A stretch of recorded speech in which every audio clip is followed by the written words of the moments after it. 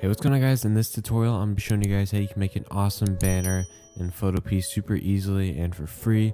So without further ado, let's get started.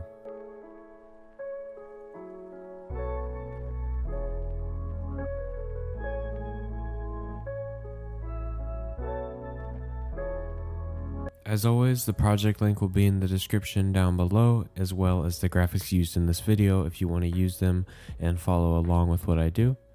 But anyways, let's get started. So click new project once you're at photopea.com. Now go to the width and type in 2560 by 423. And at the end, we're going to be changing it back to 2560 by 1440. But for now, we can work on this. Now download the graphics folder in the description below and drag in number 17. That's what it's going to be called, and we're going to be using this as the background. So hold shift to drag it like that, where it's proportional, and do whatever you want with it. This looks good. Now what we're going to do is type in some text, so go ahead. Now what we're going to do is type in some text, so go ahead and go to your text tool over here and type in your name. I'll do Cambit. Control A to select all of it and turn the size up. I'll do 250. So it's a pretty good size. Now I want to change the font, so I'm going to find a font I like.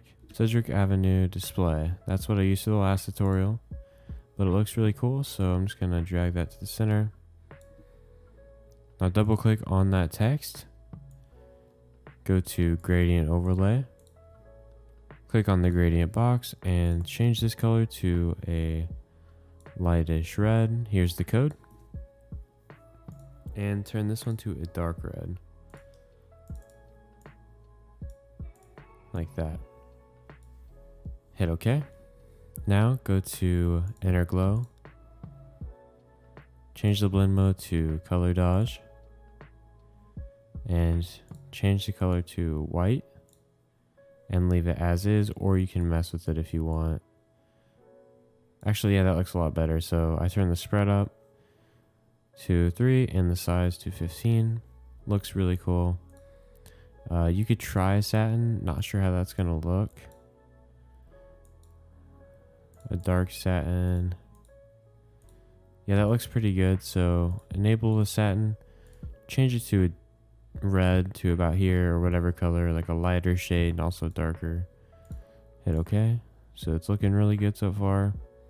Here are the settings. About 50 opacity is good enough.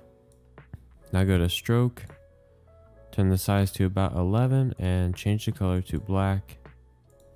Add another stroke, change it to white, and size 11, or no, turn it up to about 16. That looks pretty good. It's preference if you want any stroke at all, but it's completely up to you. I'm going to for the sake of this tutorial. So the text is looking good. Just hit OK now.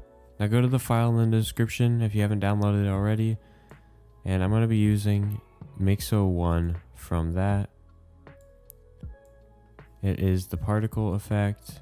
I'm going to hold shift, make it bigger to about here, and change the blend mode to screen, and you can move it around if you want still to your liking. Like that. Now we're going to blur the background layer. So what you want to do is you want to click on your background layer, hit Control J. Now there's a copy. Go up to Filter, Blur, Radial Blur. Leave all the settings the same. Hit OK.